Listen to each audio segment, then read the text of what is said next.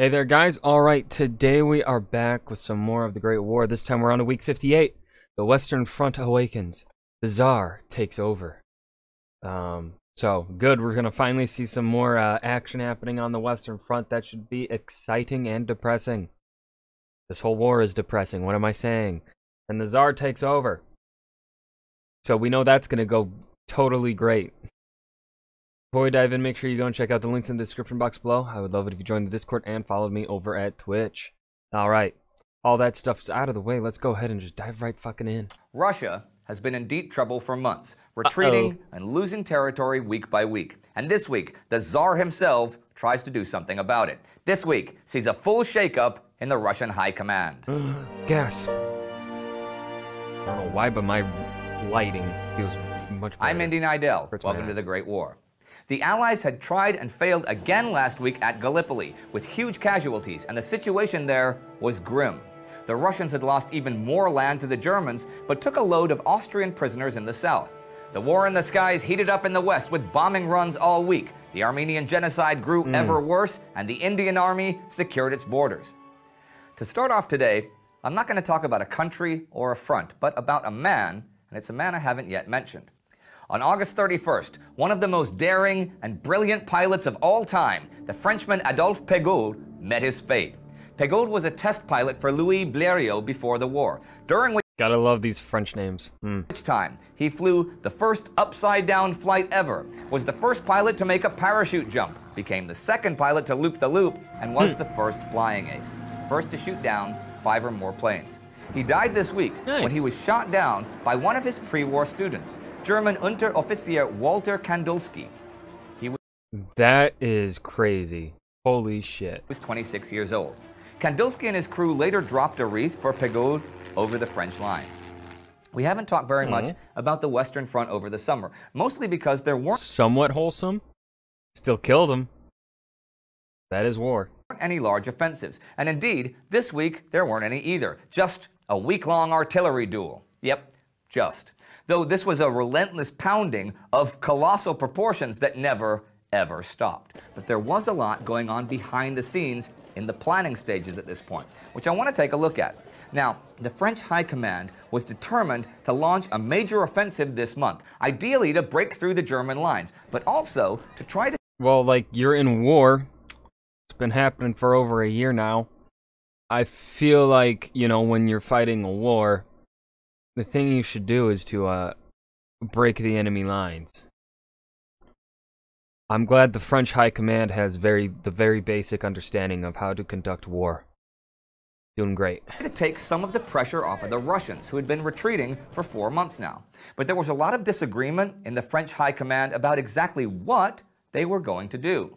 General Joseph Joffre was in favor not of a breakthrough on a narrow front that could be fairly easily plugged, but a wide-ranging series of multiple offensives that would support each other and cause confusion in the German High Command, foil the accurate deployment of reserves, and eventually break the lines entirely at a decisive point. Ferdinand Foch had ideas along the lines of the British bite and hold tactics, which would be much more methodical but restrained, and would involve a series of meticulously planned steps that would depend on the range of the artillery. General Philippe Pétain, who was now in charge of the Second French Army and a rising star, saw the war in simple terms of attrition. He believed the winner would be the last man standing, and his strategy was mostly defensive, and was designed I mean, he ain't wrong. To conserve manpower with the occasional limited attack to avoid large-scale losses. Thing is, none of these were really wrong, but they didn't really present any coherent solution considering what the Western Front was like by September 1915. The German lines, day by day, grew stronger with more trenches and more barbed wire. They now even had concrete fortifications, as well as deeper dugouts and self-contained defense stations. They also had an entire second trench system back a couple miles behind the lines that was not within Allied field artillery range. It also didn't help that the Germans were at this point masters of the sky, thanks to the interrupter gear they had developed over the summer that allowed their pilots to fire their machine guns through their propellers. Okay. I still don't understand the science behind how it works. German numbers on the Western Front had been a bit down, since many soldiers had been sent east to fight the Russians. But what would the French do against the increasingly well-entrenched Germans? Well, Joffre's solution for that was to take a page from Mackensen's book, August von Mackensen being the German general whose artillery had precipitated the Russian retreat in the first place. Joffre planned, to put it simply, to blast the German positions from the face of the earth. And to do this, he demanded more and more heavy artillery, so that it would be roughly the same numbers as his field artillery. And by this time, the French had 4,646 field guns and 3,538 heavy guns. This was Joffre's battering ram, and they began to plan for the day when the hammer would finally come down.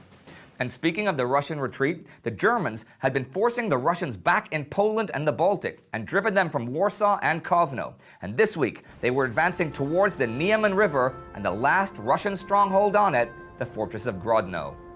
On August 30th, German forces stormed the city of Lipsk, less than 30 kilometers west of Grodno. And south of the Niemen, they advanced on the Grodno-Vilnius Railway.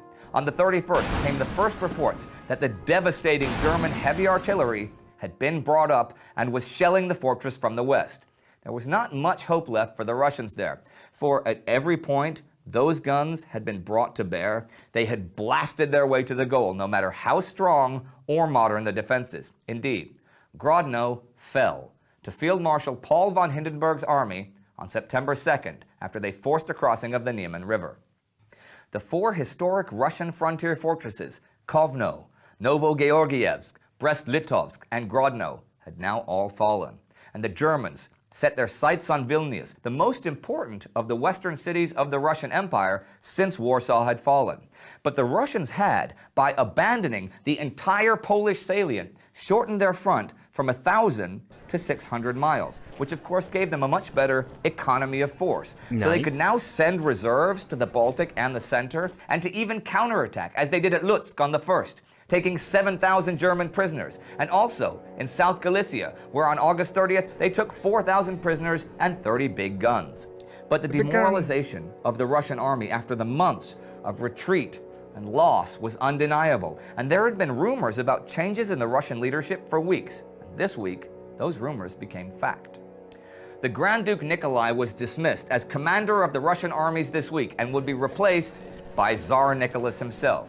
He would be more the new head in name, though, and the man who would really direct the armies was the new Chief of Staff of Stavka, General Mikhail. What is... Hold on, there's... That's a... Is this a photo taken by, like, the Soviets? This doesn't seem right. I don't know, there's something off about this photo, I feel like. Like, he looks dead. Just with the way his eyes...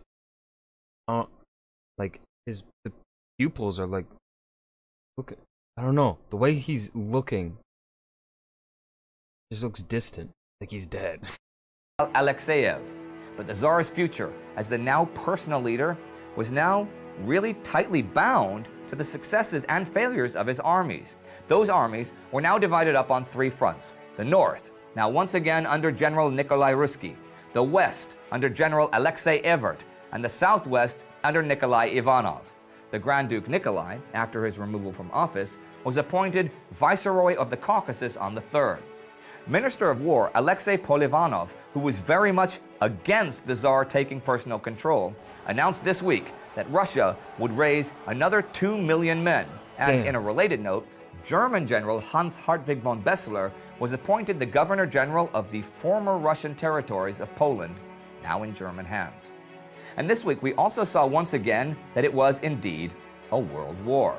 In northwest India, the Indian Army again defeated the Boonerwal tribesmen, this time at the Malandri Pass on August 28th. After 2 more skirmishes during the week, they were finally scattered on September 2nd, and in German East Africa, British mounted infantry beat the enemy near Mactan. Further north on the Italian front, the Italians took Monte Sista on the 28th, but unsuccessfully assaulted the bridgehead of Tolmino September 2nd. Yay. And that brings us to the end of the week of a war fought on 3 continents by soldiers from 5. The Russians radically changed their high command, even as they finally have some success counterattacking, but lose their last great European fortress to the Germans. Plans are being hatched on the Western Front as the artillery pounds away and the first flying ace dies. It's true what I said earlier, that setbacks to the Russian armies would now reflect upon the Tsar himself, which is why the cabinet nearly unanimously opposed it. It would be a few days before it was all official, but still, the Tsar was not a military strategist. Having said that, the man he replaced, his cousin, Grand Duke Nikolai... Holy fuck, either the Tsar is short, or the Grand Duke is fucking tall. He's a whole head... No. Goes to about his shoulders. Yeah, over a head taller than... Nikolaevich had never commanded in the field before the war broke out, and he was suddenly given command of the largest army ever put in the field in history up to that point. Okay, he didn't do all that badly, all things considered. Okay, judging by how he is using a cane, I'm guessing he's freakishly tall. But you would think the Russians would want a real field leader in command. You'd be wrong, though, since Russia continually moved incompetent officers up through its ranks in a system riddled with nepotism, patronage, and political intrigue, and it reflected in the field. We've seen so many Russian failures that could have been prevented, that have resulted in hundreds of thousands of needless deaths, but all too often, the feeling of the Russian leadership was, so what? It's only men. The Russians had been retreating since the beginning of May when the German Gorlitz-Tarnov offensive kicked off. If you'd like to see our episode about how that all got started, you can check it out. All right. Oh god, the Gorlitz-Tarnov offensive. That's a while ago. Anyways, that was the Western Front Awakens. The Tsar takes over. The Great War, Week 58. This was a decent episode. I think better than some previous ones. Nothing outstanding though, I feel like. Not really anything happened actually on the Western Front except for they're starting to plan to do something. Woohoo! Probably will take them another 5 months to actually get off their asses and do something. But yeah, the Tsar has taken over. I hope you guys enjoyed. Remember to hit that like button and subscribe for more. And I will see you guys in the next video. Peace.